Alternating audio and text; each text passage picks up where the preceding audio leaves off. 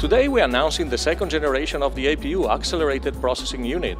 With this introduction of product, our offering in the market will be end-to-end accelerated processing unit. At the beginning of this year, we introduced the low end of the APU into the market. Right now, we introduce in the mid-range and high-end, so we're going to have a complete end-to-end lineup of products in the market.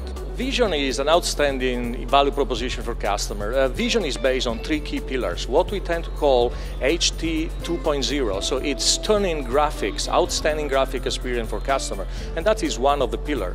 Then we have the supercomputer on a notebook. We're delivering up to 500 gigaflops, something that will have been impossible. And then you can really run outstanding application, really CPU intensive, graphic intensive application. But Vision is also about battery life. We're reaching up to 11 hours battery life today, which is amazing for customers. It is about video conferencing, which is now becoming even more pervasive across the market with high quality, because we compress the images and we deliver a better quality.